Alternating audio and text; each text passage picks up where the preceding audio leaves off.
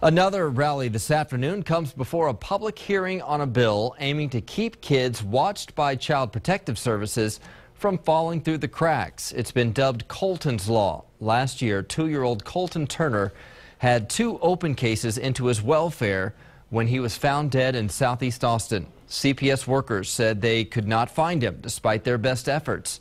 This new bill allows state troopers to check in on children. If troopers come across families listed, they can detain the parents, the child, and their vehicle while CPS is notified. Today's rally starts at 1 o'clock on the South Capitol steps.